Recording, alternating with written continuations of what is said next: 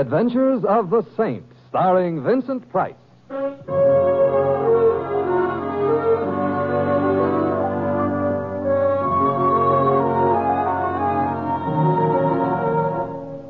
The Saint, based on characters created by Leslie Charteris and known to millions from books, magazines, and motion pictures.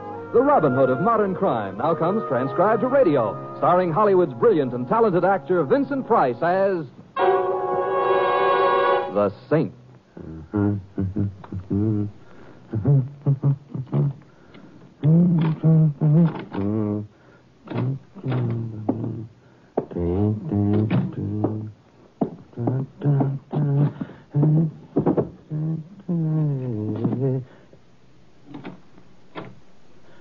Who? Oh, it's you. For a minute, I thought I just stopped in for a book. Yeah, that's it. You know, No. No.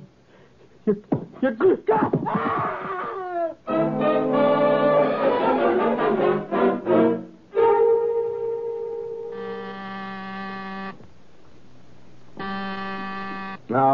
All right. Rome wasn't built in a day. How long did it take? What? Never mind. You're Simon Templar? Yes. Then please let me in, quickly. Of course. I'm going crazy. Well, could you wait until we got into the living room? Chairs there. You see? Maybe you won't believe me, but I am going crazy. Well, all right, but sit down, No, You're very pretty, and I'm glad you came to visit, but I won't have you going crazy in my apartment. Where should I go crazy? I have a suggestion. Don't go at all. But you don't understand. My name is May Owen. How do you do? I'm going crazy. You were explaining why. I'm sorry. You see, I own a little bookstore. And you've been reading all the bestsellers? Of course not. I just rent books. I don't have to read them. Oh, my apologies. A circulating library, That's right. And...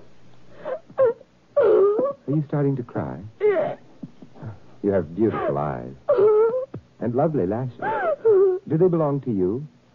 Of course they do. Amazing, May. Maybelline. I beg your pardon? Maybelline on my lashes. Oh, I'm not going to cry anymore. good. Now then, you own a circulating library, I'm going... and to tell me what's bothering you. What is?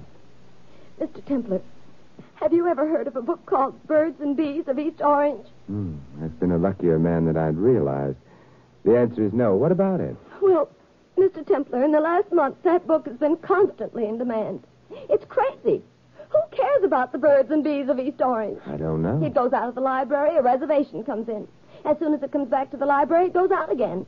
And then another reservation, and then it comes in and goes out and comes in. Well, why should that happen all the time? Well, perhaps the author has a lot of relatives. You still don't understand. Is there anything to understand? For some reason or other, the book happens to be popular, and, well, there's no real problem. Oh, but there is. You see, the people who've been taking that book out all the time, well, they're the same people.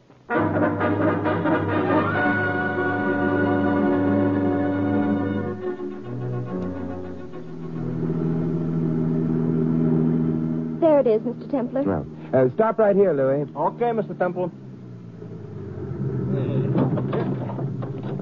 When I should wait, Mr. Temple? I want you should wait, Louis. I'll wait. Mr. Templar, Yes, May? you're not speaking to me. I'm trying to invent a good reason why I'm going to your bookstore with you. Oh? May, could I seriously tell anyone I'm going to a bookstore at this hour of the night in order to look at a book called The Birds and Bees of East Orange? Sure you could. Yeah, but they wouldn't believe me, just as I don't Well, believe... this is my place. Oh. Nice. It's small, but the books get in all right. Well, that's convenient. Just a minute till I put the lights on. There. I'd better shut the door before any midnight browsers come around. Now, The Birds and Bees of East Orange? Yes. Well, it came in just before I shut up shop. It's on reserve, though, of course. Of course. So I left it behind the counter. Well, who reserved it? One of the people who've been taking it out regularly. It should be down here. May. Oh, don't faint. I've got a rush. No. What is it? A man down here behind the counter. Get out of there and let me take a look at him. Oh, all right. Oh, ordinary kitchen knife buried in his chest. He hasn't been dead very long. The body's still warm. May, who is he? I never saw him before. You sure? Of course I am. He doesn't even look like the kind of man who ever read a book. I'm not so sure of that. Where is the Birds and the Bees book, huh? I left it on the shelf right here. I don't understand. I left it here. It's on reserve. The reservation's been canceled. Mr. Bieber will be terribly angry. Mr. Bieber being the man who had the reservation? That's right. You have a file card for him? I'd like to see it. It's back in this drawer. Keep all the rental library customers' cards in a box. Well, what is it? File cards. They're all gone. Oh, that helps. May, would you happen to remember Mr. Bieber's address? Yes, I do, because it's a hotel, which is easy. Oh, thank heaven something is easy. Which hotel? The Bolivar. Good. Now, you said the same people kept on taking the East Orange book out all the time, huh? Uh-huh. The same three people. Who were they? Well, Mr. Bieber, of course. Yes.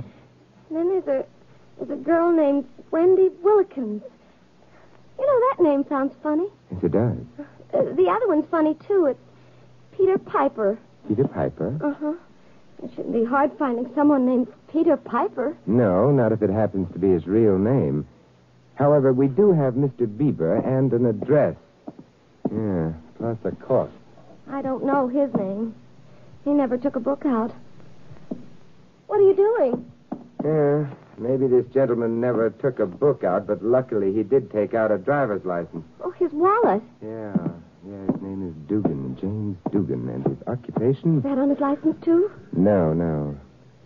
These, however, were in his vest pocket. Those? Yep.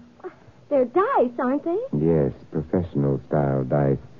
In a handsome leather case. Therefore, occupation gambler, Gosh, you figured that out pretty quickly. I think we'd better phone the police and tell them Mr. Dugan, gambler, has cast his last die.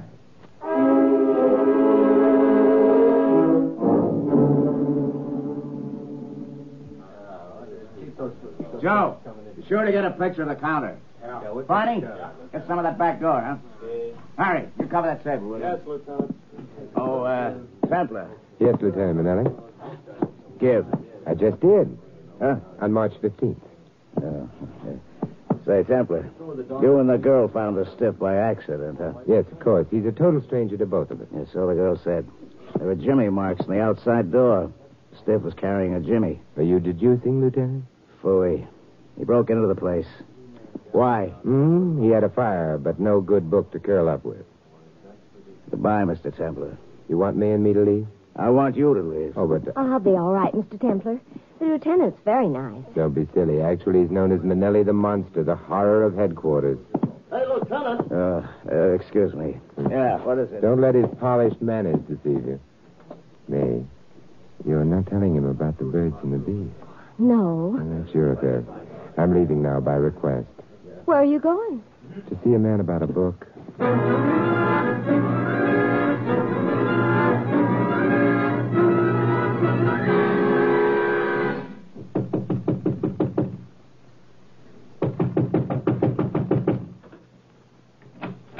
Good evening. I'd like to see Mr. Bieber. Well, what do you know? And I know you're not Mr. Bieber.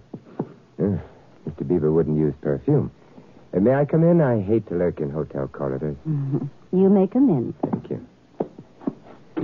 Is your husband here? I'm not married. Sorry? I haven't had time to think about it. All right. Think about it. If you're under the impression that you're helping my mental process... I'm not. Well, my name is Simon Templar. Hello, Simon. I'm Wendy.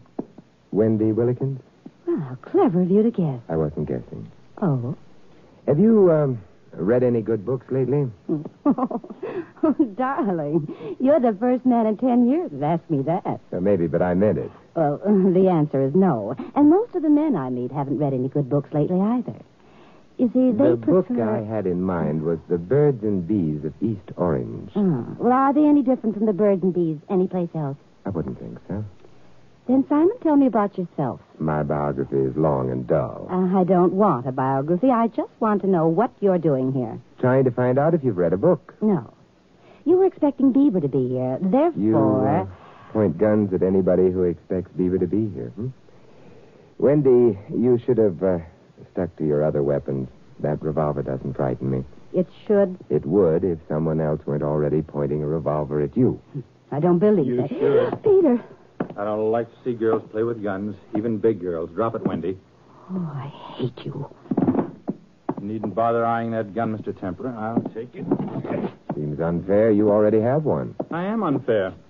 I'll tell you a secret, Mr. Templar. I'm a nasty character. I believe you. Thanks. Wendy, where's Beaver? I don't know. I was waiting for him. You know you shouldn't have come to his hotel. Neither should you. True enough. Nevertheless... Mr. Piper, have you read The Birds and Bees of East Orange recently? Don't try to startle me again, Templar. My finger might accidentally pull the trigger. Well, I wasn't testing your nerves. It was your reading matter. Shut up. Wendy, where does he come in? I don't know. Would you like to try that again? I really don't know. Sweet. You better not slap her again, Piper. Why not? Because then I'd have to take your revolver away. You wouldn't make it. Perhaps not. She'd make so much noise shooting me, I'd bleed and bleed. Then stay where you are and mind your own business. I'd prefer to, but I can't stand seeing women slapped. Probably a childhood fixation or something. You'll have to stand it. Wendy, Don't. I warned you, Piper. another step, Templar, and you get it. Believe me, I don't want it. All right, but then. Who's that? I suffer from defective vision. I can't see through wooden doors. Mr. Templar. Mr. Templar? Answer him. Yes, what is it? Cops are on their way, coming up the stairs right now. Oh, thank you. All right, this one's yours, Templar. But there'll be another time.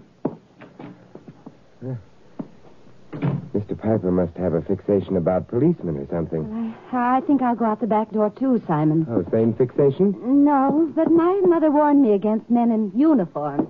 Goodbye, Simon. Hmm. Mr. Templar? You can come in now, Louis.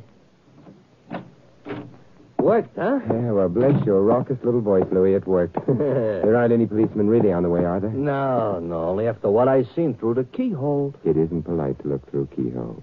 You're complaining? No, but... Don't worry. I knew you wasn't alone with the blonde. I seen the little guy sneak in. Mr. Templar, who is this Mr. Bieber you're looking for anyways? A constant reader of the Birds and Bees of East Orange. Uh-huh. And the blonde? The same. And the little guy with the gun? Also a constant reader. That book must have something. Undoubtedly. But what? Come on, Louis. Yeah, okay. Look, Mr. Templar. Did you read that book? No. May's copy was out. Mr. Templar, I'll tell you something. In Brooklyn, Yes, Louis? we didn't learn about the birds and the bees from a book. Ah, East Orange apparently isn't Brooklyn, Louis. East Orange must be awful dull. Well, where to, Mr. Templar? Home, Louis. I'm expecting company.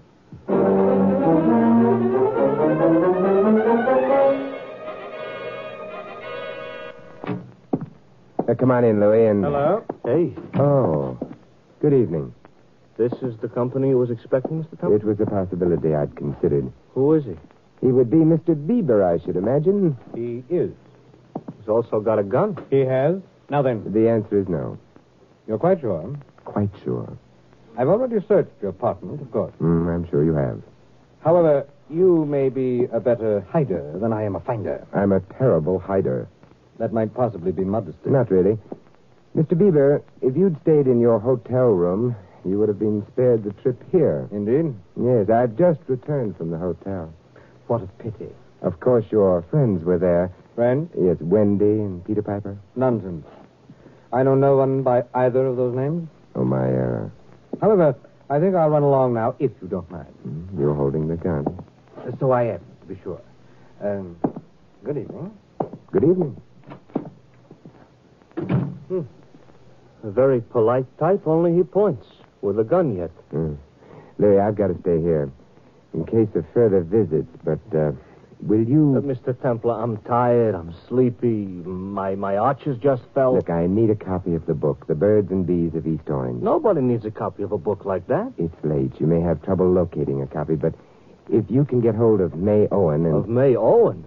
I'm on my way. But, Louis, you're tired. Who says? You're sleepy. Did Edison sleep? Your arches fell. I'll pick him up on my way out. So long. Oh, one thing, Louis. Yeah? One man's already been killed because of that book. Be careful. Don't add another chapter to it,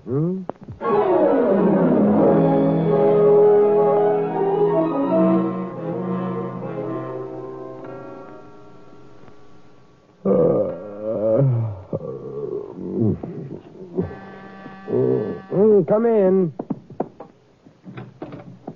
Hello, Louis. Hello. Well, did you... Yeah, we got the book. Yeah, Mayo and went home to sleep. Hey, Mr. Templar, you should hear the kind of language a bookseller uses when you wake him in the middle of the night to ask him about the birds and the bees. Very educated language, too. I'm sorry. Full of synonyms.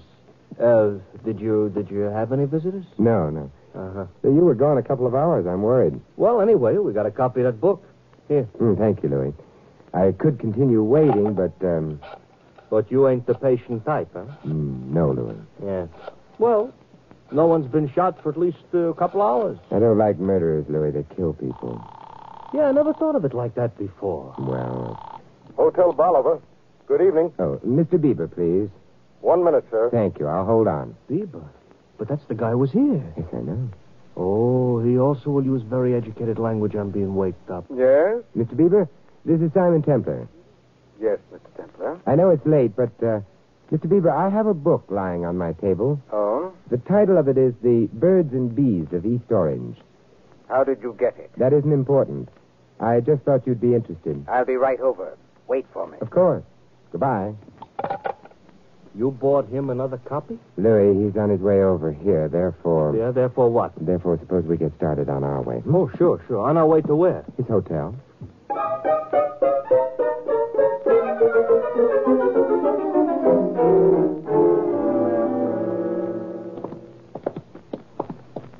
Well, it's a nice lobby, but Mr. Templar Bieber ain't gonna be in. No, perhaps not. Yes, sir? We'd like to see Mr. Bieber, please. Mr. Bieber? Mm-hmm. Well, Mr. Bieber is out. You sure? Yes, sir. I saw him go. Oh, thank you. Come on, Louis. Fine. You tell Bieber you got a book for him, he rushes to your apartment, but before he gets there, you take the book, you go to his hotel to find out what you already knew. Mm-hmm. Yes, sir, that's true, Louis. What, I'm not supposed to understand? Louis, get in your cab. I'm going to take a walk. What's the matter? Something suddenly went wrong with the cab? No, but I want to see how many steps I can take before someone picks me up, me and the book. Oh. Go on, Louis. Okay, but my inferiority complex is growing like anything. 1, 2, 3, 4, 5, 6, 7. Simon, darling. 8 steps. Mm-hmm. What? But, Wendy, you're not the one. I'm not what one? The one I expected to... Oh, never mind. Louis! Let's have a cab.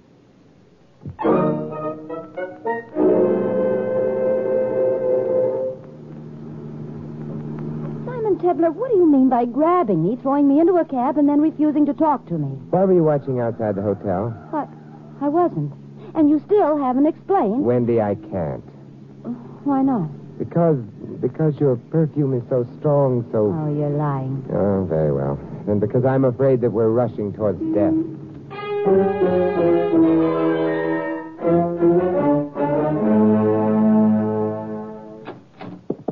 Hey, your door was open, Mr. Templar. Yes.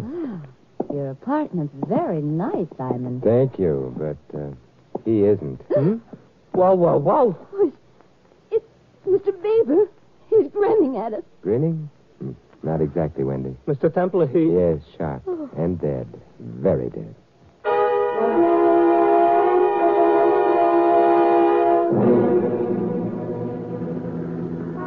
Simon, we didn't do anything about Mr. Bieber. Well, what would you suggest? Artificial respiration? I mean, you didn't notify the police or... Mr. Bieber can wait. He has all eternity to wait in. Yeah, this I understand, but why are we going to the bookstore? I don't know. Let's say to see if it's open or shut, I don't huh? want to go there. I don't want to go any place except home. Not quite yet, Wendy. I think it's time we cleared up a few things. I don't understand. Stand? Your part in this entire business, the business itself, is about as subtle as the way you use perfume. But I... Wendy, you, Bieber, and Piper were involved in something illegal. Something that was regular and had continuity. The fact that the dead man in the bookstore, Dugan, was a gambler indicates I refuse to listen to you. that the three of you were engaged in gambling, a betting ring, say. Now answer? Well, that's answer enough. Since your activities were illegal and since the police have been actively engaged in breaking up such rings, you had to take steps to avoid being seen together, suspected together, convicted together. You're making all this up. Yeah, you distrusted even the telephone, since phone wires had been tapped rather frequently of late. Therefore, one of you struck on the circulating library idea. Yeah, messages could be conveyed by means of a book agreed upon in advance. A book and a code. That book was The Birds and Bees of East Orange. You could be sure no one else would be especially interested in a book of that kind. Simon, you're... Yes? Quite right. The messages dealt mainly with, Payoffs. Bieber had reserved the book. Therefore, he was innocent of Dugan's murder. Dugan, who had tumbled to the setup and thought of cutting himself in. Is that right? I guess so, Simon. Mr. Templar, bookstore's closed. Small. No one would be hiding there. Wendy, who brought in the book for Bieber to pick up? You or Piper? I don't want to tell you. Oh, don't be an idiot. I know the answer. It confirms your innocence so far as Dugan's murder goes. Does it? Well, I brought the book in. In that case, you know where the money for the payoff is, huh? Where? Well, we had several places, but this one's a rented room. Give Louis the address, huh? Maybe we won't be late again. Maybe we won't find another corpse grinning at us.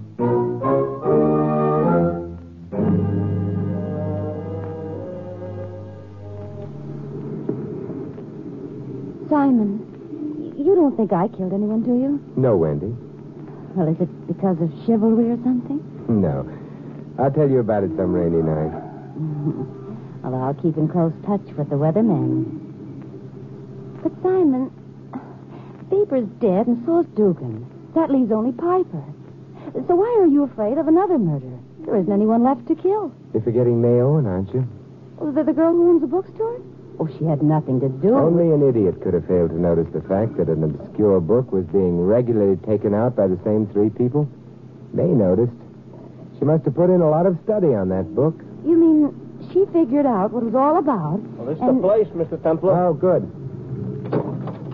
And come along with us, Louis. Sure.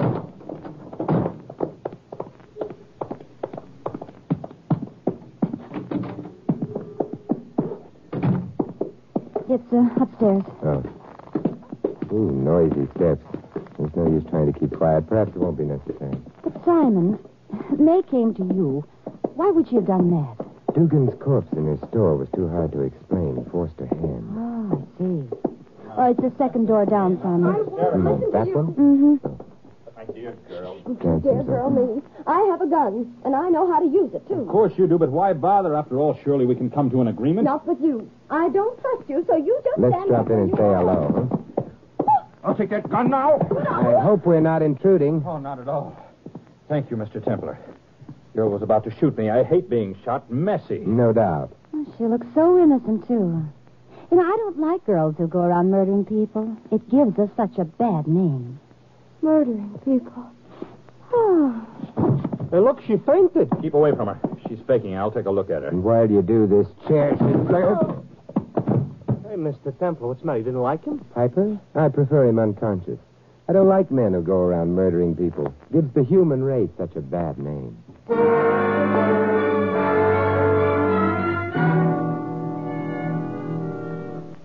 Simon, Yes, Wendy? I know Piper killed Dugan and Mr. Bieber, but I don't know why. So Piper decided to play Monopoly, Wendy. He wanted all the money for himself. Playing Monopoly is fun, but Piper added murder to it. You see, he arrived at the bookstore out of turn in order to find out where the payoff money was, intending to grab it and disappear. But Dugan was already there, so Piper killed him. But it might have been Mr. Bieber or me who killed Dugan. No. Dugan was unarmed. And why did he have to be killed? Obviously only to shut his mouth. About what? The fact that his killer had arrived at the bookstore out of turn. Yeah, I understand that. Except at that time, you didn't know that it couldn't have been me. Oh, but I did know. As I've mentioned on several occasions, you use perfume liberally. Dugan's body was warm when I found him, but there were no traces of perfume in the air. There would have been had you been in the store that recently. Mm-hmm. Simon, You know, it's very cold in this room. Oh, I'm sorry. We must wait for the police.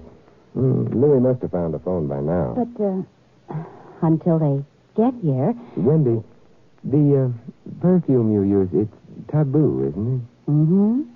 You like it? Yes, very much. But do you know what taboo means? What, Simon? Among savages, it means out of bounds. Do not touch.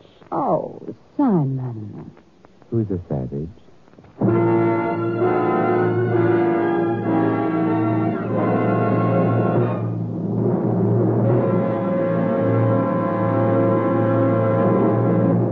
You have been listening to another transcribed adventure of the Saint, the Robin Hood of modern crime. Now here's our star, Vincent Price. Ladies and gentlemen, Portrait of an American. Picture of the research scientist dedicated to the destruction of disease. Today, a handful of such specialists have launched a campaign in their laboratory battlefields against the vicious cripplers, arthritis and rheumatism. The organization known as Arthritis is moving against these diseases which have caused such pain in the lives of 7.5 million people. Uppermost in the minds of the men behind this organization are these facts. No one is free from the threat of arthritis and rheumatism, and as yet, scientists have found no specific cure for them. Now, the non-profit organization Arthritis has taken the field. The fight against arthritis and rheumatism is on. The fight for the health and well-being of us all. This is Vincent Price inviting you to join us again next week at this same time for another exciting adventure of the Saint. Good night.